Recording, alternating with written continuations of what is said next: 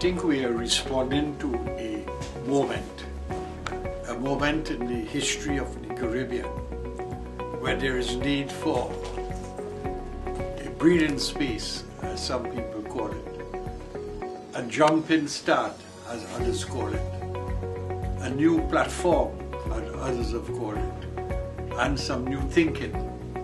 And that is why we've brought together the people who are interested in the Caribbean, both within the region and from outside the region, who will come together to have a clash of ideas in order to be able to address this issue at this point.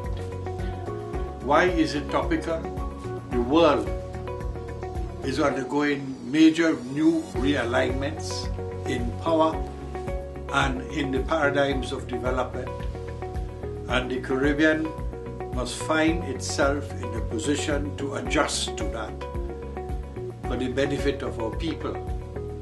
Politically, it is now a time for the region as such to embrace these new ideas in the field of diplomacy, field of development, in the field of economics, and we hope that this will be a rich experience that will allow that interaction and conversation to take place.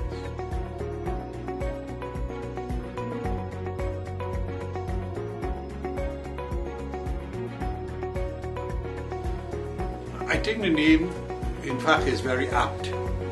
It captures really the moment that I'm talking about, and it will, in fact, generate what I call, what the forum calls disruptive thinking, and what I may refer to as a new dimension to the thinking that exists today.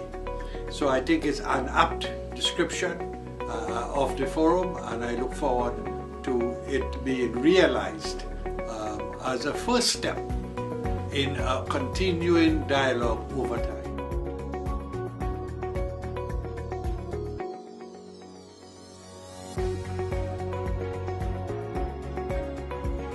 I think the first thing, it will be able to define the areas of advocacy that the Caribbean must engage in the world in which we live, in the three areas of economics, diplomacy, development, and environment.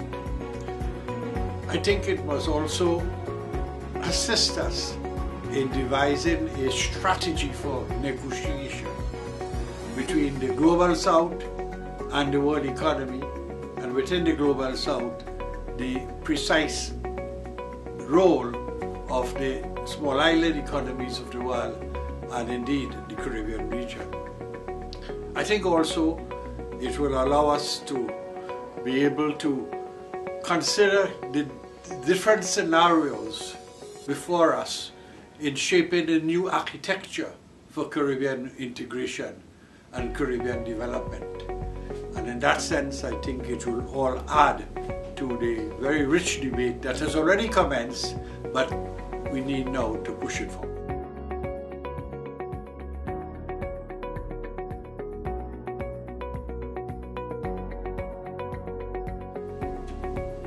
We felt in shaping this conference with the actors that you have defined that there were two basic objectives to achieve. One is the new role of the state, which will be hopefully a discussion on the issue of the catalytic role of the state in order to further development and developments. But there is also going to be a role of the state who is going to drive the process of economic change. And that is why we've been very careful to bring into the planning of this conference the private sector. And they will define exactly what road path they would like to see that must be supported by public policy and will be able to allow them to drive the process of economic change.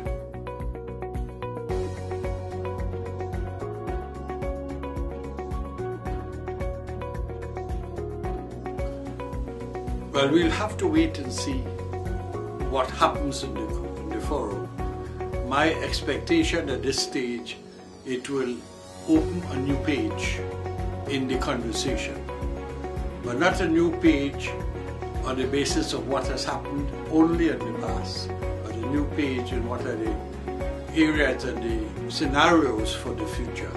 In that sense, I would expect the conference and the forum to have a very important and positive impact.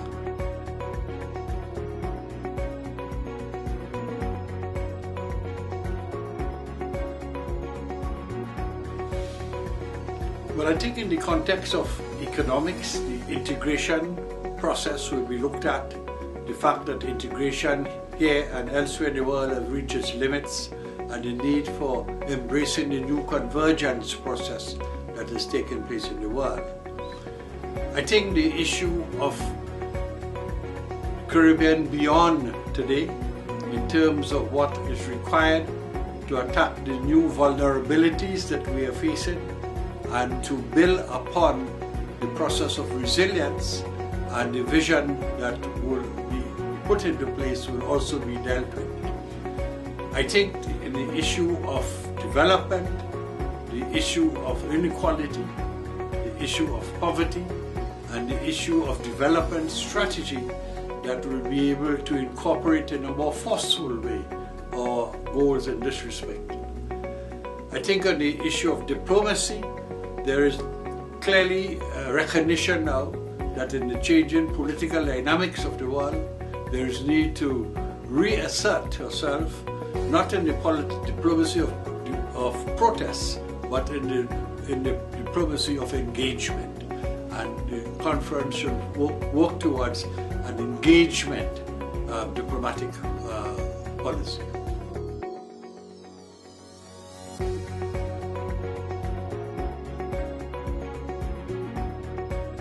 Because civil society is now a key player in the governance of a society. Simple as that. And no development or changes in the aspects which we spoke about can take place without the active and positive participation of civil society.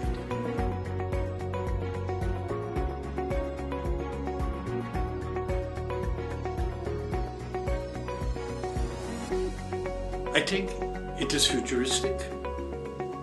I think it is based on a new reality, and I think it is aimed at inspiring further conversation.